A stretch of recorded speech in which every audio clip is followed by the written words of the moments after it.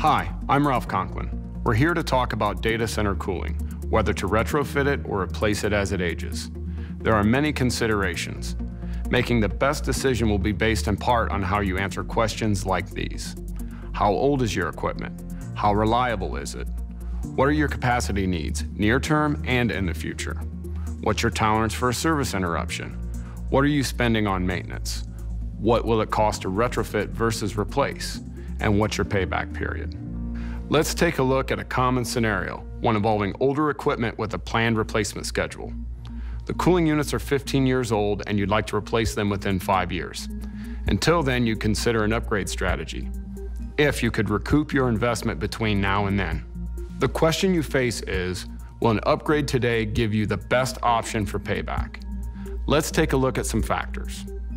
Upgrading your units with EC fans or variable speed drives, new controls, and adding containment will substantially improve efficiency and reliability.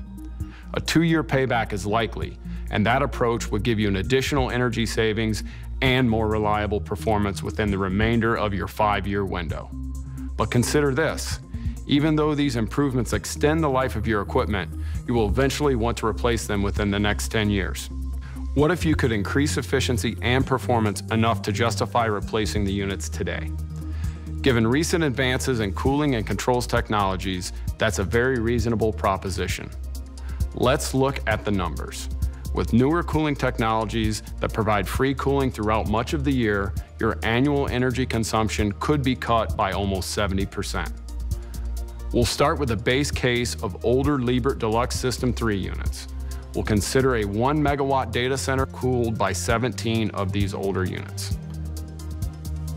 Replacing these units with the ultra-efficient Liebert DSE free cooling system and adding system controls and aisle containment could drop your annual energy cost by over $330,000. Plus, you could qualify for an energy rebate, which would average around 25% of equipment costs.